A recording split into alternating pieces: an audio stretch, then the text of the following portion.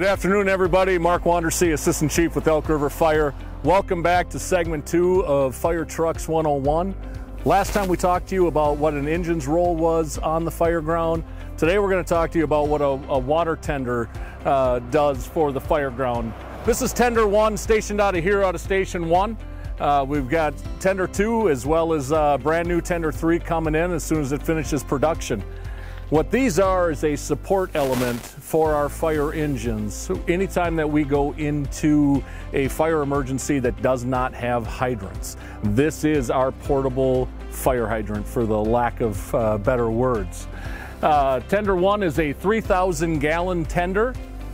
On board here, and the inside of all this sheet metal is a giant polyurethane tank that holds 3,000 gallons of water that we can bring. If you think about that, that's the equivalency of 3 of our fire engines. Each one of those comes out with 1,000 gallons of water. This one comes out with 3,000 gallons, and when we get to the other side, we'll show you the swimming pool that we put all that water into for the engines to be able to siphon that water up and be able to use. In here are all the connections that we need to be able to fill up at a fire hydrant itself. This piece of equipment goes on, attaches to the fire hydrant, and instead of having to turn off the fire hydrant every time that we do it, we're able to just open and close this valve, seal that off, because anytime that we're running tender operations, there's going to be multiple tenders based on how far we are from the fire to the nearest hydrant. Different size hoses to be able to connect to the fire hydrant in this cabinet. And really, that's all that we've got on this side of this rig for you. As we get to the back, we've got 3 different discharges on this. All of them are electronic valve opening. We've got the left side chute, the rear chute, and then a right side chute that we can show you in a minute. We've got the capability to hook this directly up to the rear end tank, direct filled right into our 3,000 gallons of onboard water, so that we can fill up rapidly and get back to the fire scene as quick as we can.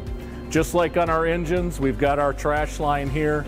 The one kind of unique thing about tenders is we can use these in lieu of a fire engine on smaller scenes, car fires, things like that. And you'll see on the side when we get over there the fire hose that we do bring with us.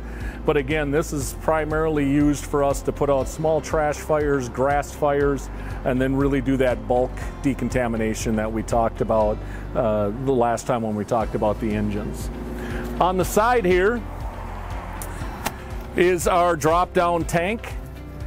This is usually stored in the upright position. When we pull up to the fire, we're going to drop this down so that 2 to 3 firefighters can lift this off, deploy it, and then we'd be able to have it in line with one of the chutes to rapidly fill that. The nice thing about these is whenever these tenders are designed, the pool that you get on the side, or what we call a drop tank, is the exact same size as the maximum capacity of the tender itself. Tender 2, for example, is a 2,000 gallon.